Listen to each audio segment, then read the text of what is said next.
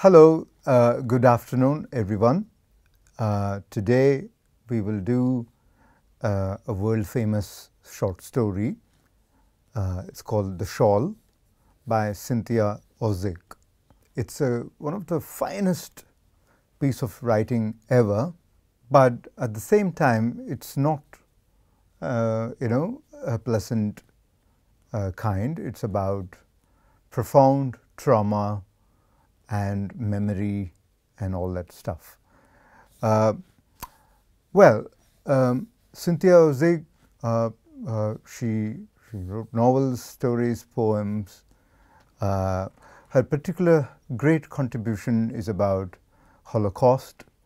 Holocaust is, of course, you all know, but let me just restate it. It's a mass genocide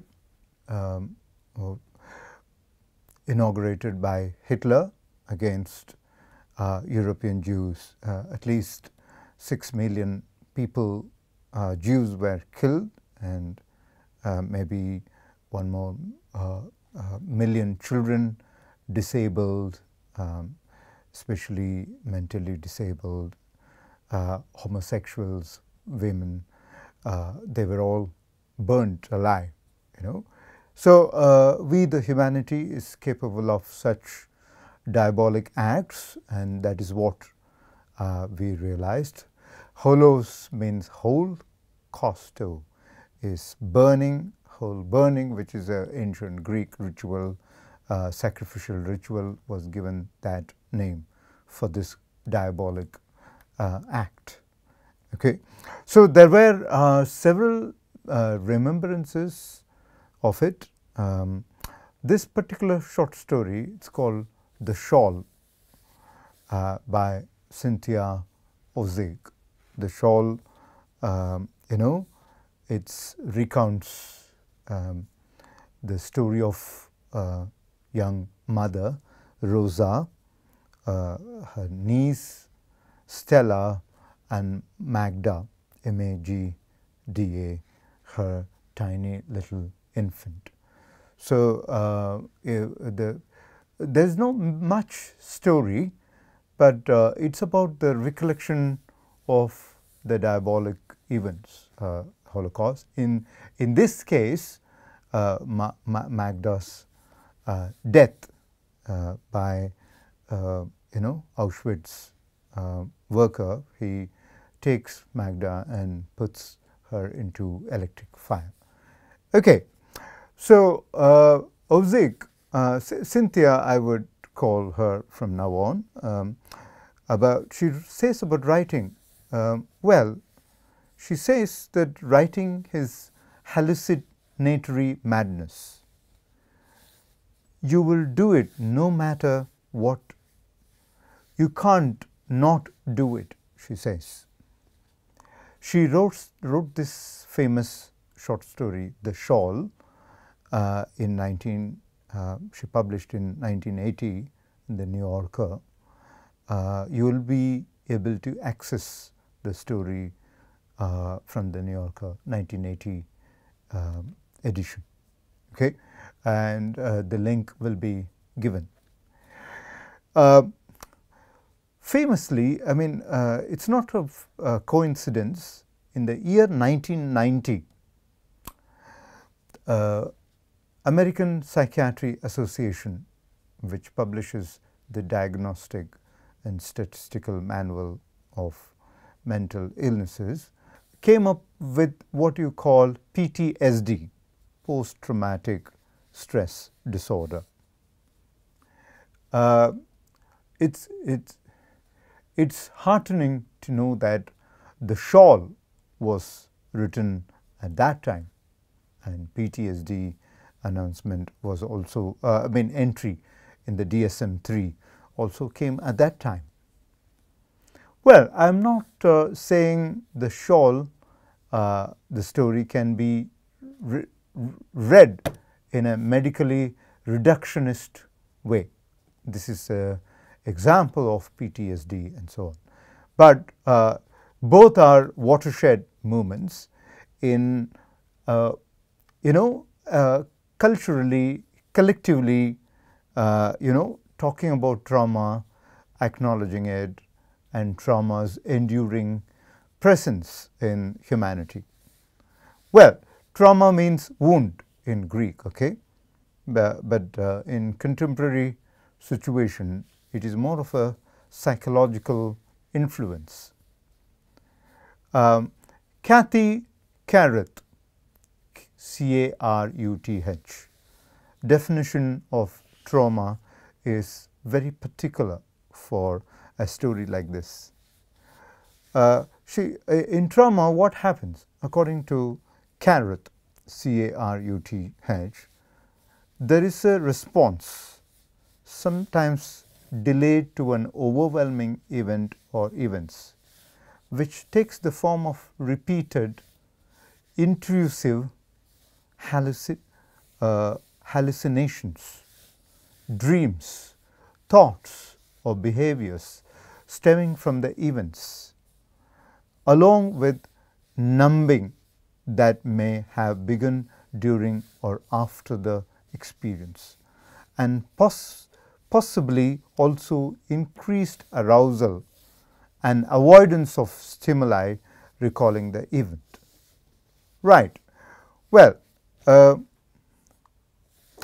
let's tease it a little bit.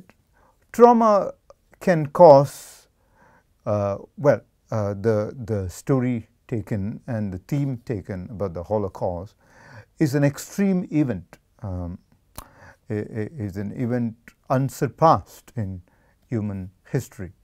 Okay, but trauma can happen everywhere, in the family, in a war situation, natural calamity, in torture, prisons, and so on.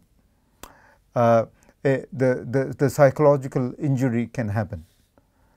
But it's not as though people experience pain when experiencing event. When people experience pain, they can become benumbed. They can become numb. Too much of pain can cause numbness.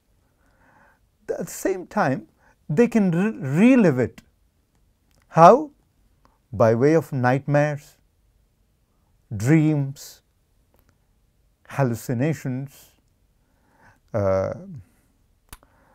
recurrent recalling, enacting, performing, and so on. And this can be as an individual, as a group, as a community, as a large group of a village, and so on. It can, famous Bhopal gas event, the Bhopal gas tragedy, as they say, methyl isocyanide gas, was a freak accident. Few thousand people were killed, and even now, the generations who came after the event, those who survived the tragedy, and their generations do remember, do recall, do hallucinate the tragic event. Okay, so it can happen anywhere, anytime, and it need not be just out there somewhere in some other part of humanity. Okay, so the story, in some sense, Shawl, recapitulates that kind of trauma. Well, is that all we have to say about trauma? No, not really. What happens during trauma recollection? We know that Cynthia Ozick has done a great job. Actually, the Shawl is one of the stories published, the series published with the same name. It is about a mom. I've told this already, but let me repeat. Rosa and her infant daughter. Infant daughter, we don't get to see her much. She's hidden in the shawl which mom wears on her bosom, and Stella, the niece, they all keep going, but in the concentration universe, concentrationary universe, where they are in the Auschwitz arena, what happens is it's also very cold outside. So Stella takes away the shawl from Magda, so leaving Magda exposed. So unfortunately, Magda, comes out of the the darkness to the bright side, and it is noticed by Auschwitz worker, one of them, the soldiers, and he takes her and puts her in the, casts her away into the electric oven, where she, is fried to death. And Rosa has a choice to run after Magda, in which case she will be killed. But she chooses to, self-preservation over an instinct to serve, to protect, or to run after her daughter, which will be futile again.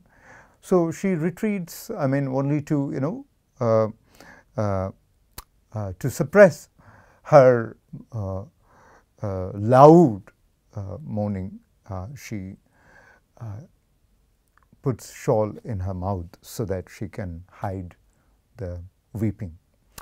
So this is the first story. The second story is about Rosa's own story. She survives Auschwitz and then, the Holocaust, and she goes to America, where she lives and with traumatic memory of Magda. In fact, she continues to believe that Magda is alive.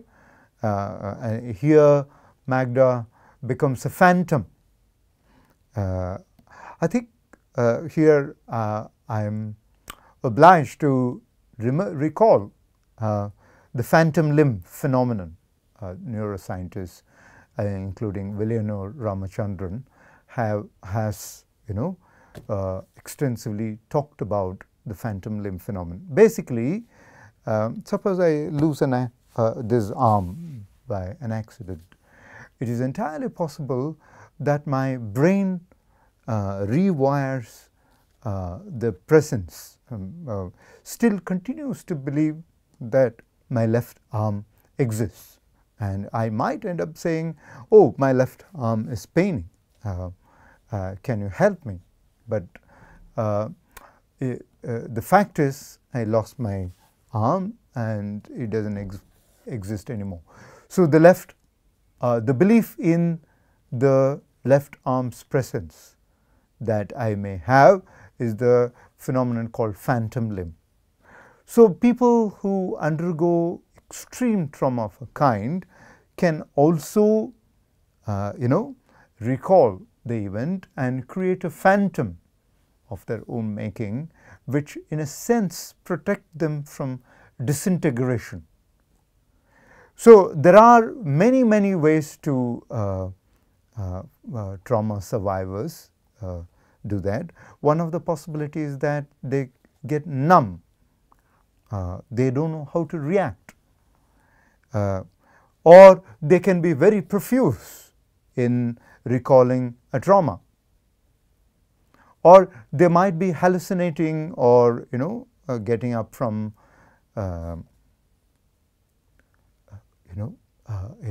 seeing nightmares and so on.